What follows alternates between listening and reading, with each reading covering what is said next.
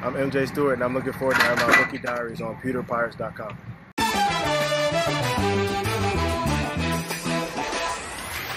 All right, our coverage here on pewterpirates.com continues with our rookie diary, which also continues with rookie cornerback MJ Stewart. All right, we talked about all the anxiousness for that first preseason game. Is it good to get that one under your belt?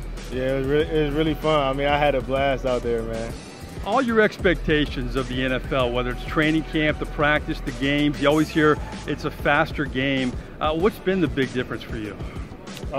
Just as you said, it's just a faster game. You know, the offense is always on timing. So, and as a defender, your technique has to be good because of that timing. You can't be in awe of these guys in the NFL at all, but there's got to be some guys. I mean, I've heard Peyton Manning talk about when he came into the league, he had to kind of watch Dan Marino. Well, I'm in the same league with Dan Marino. Are there any players in the league that you can't wait to match up with, or who you really respect, that it's going to be kind of a out-of-body experience to play against them?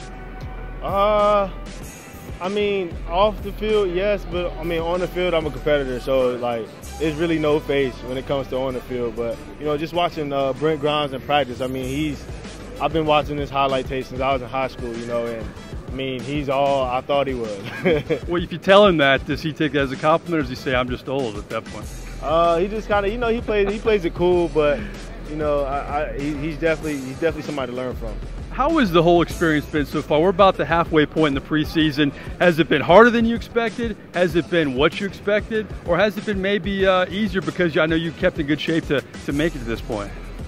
Just learning like the plays and the terminology. That's probably the hardest part, and the mental aspect of the game. Just getting used to, you know, we got so many plays, you know, and in college you have maybe like 4, 5, 6 plays, and in the NFL you got like 20. So that's probably been the hardest difference. Competition-wise, it's a little the same. Guys are a little faster, a little stronger, but you know, it's still competition. You can't show everything in the preseason, but how anxious are you, and how much do you appreciate the fact that you get a lot of playing time right away? I mean, this team needs your services. A lot of guys may have to wait a year, maybe 2 years. I mean, it's a great honor. Just anytime to get out on that field is a great honor. You know, I love this game. So any way I can get on the field, anytime, whether that be preseason, regular season, postseason, whenever, you know, I'm gonna love it. Final question. I like to get kind of the lighter side of being a rookie in the NFL. You're just moving here to Tampa. Have you gotten to know the city? You have some go-to spots where you like to eat? I mean, how do you like the city of Tampa? I love the city of Tampa, man. I'm trying to find out all the food spots. You know, I've been to a few like Kiki's.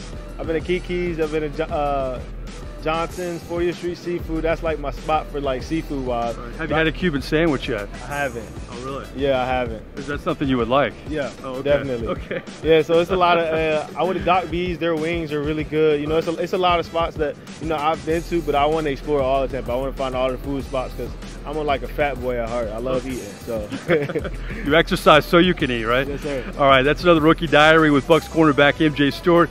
We appreciate your time. Until next time, we'll see you down the road.